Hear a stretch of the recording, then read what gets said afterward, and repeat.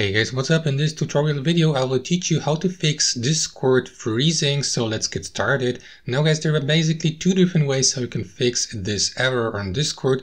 In the first step, log into your account on Discord, for instance on your computer, and first thing I would recommend you to do is to check if there are any new updates for Discord to launch. You can check for new updates guys by right clicking on Discord here in the bottom right corner, where you see all the applications that are running in the background on your computer. So select Discord or the icon of Discord, right click on it and click on here, check for updates, to check if there are any new updates to install and to fix this error. And if that option didn't work, there's still option number 2, and that would be to simply enable hardware acceleration. You can do that by accessing your user settings here on Discord.